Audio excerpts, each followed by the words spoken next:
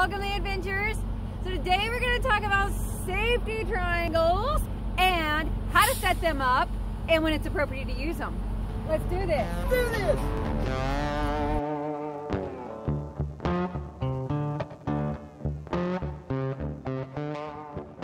When do you set these beautiful triangles out? FMCSR says that after 15 minutes of sitting on the side of the road with your flashers on, then you're required to put these triangles out.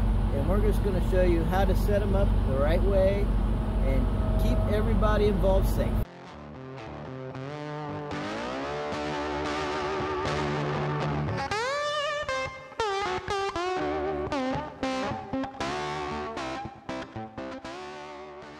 Alright guys, so let's talk about positioning of your triangles.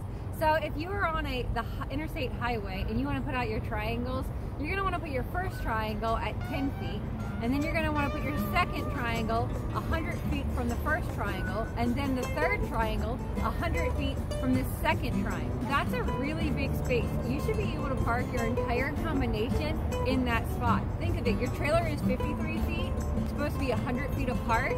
That's almost 2 lengths of your trailer to give you perspective. Now let's say you're on a road that has two-way traffic.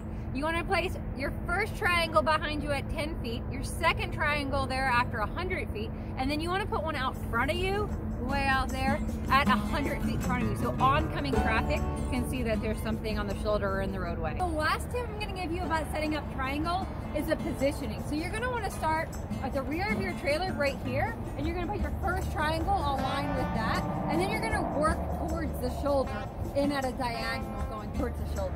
I hope that was a great help to you. If you found value in this video, make sure you hit that like button, subscribe so you can see other videos in the future. And as always, stay safe and enjoy the adventures. Bye guys.